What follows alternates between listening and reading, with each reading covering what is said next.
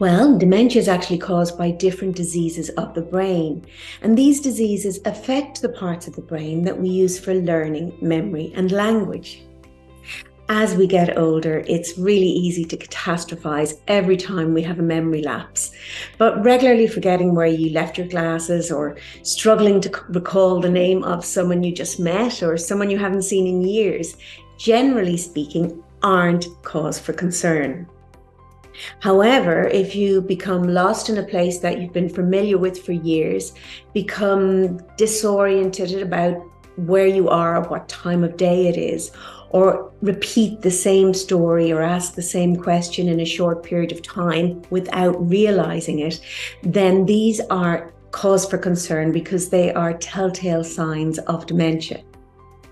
Thankfully, the latest scientific research shows that there are lots of things that you can do now to reduce your risk of developing dementia in later life.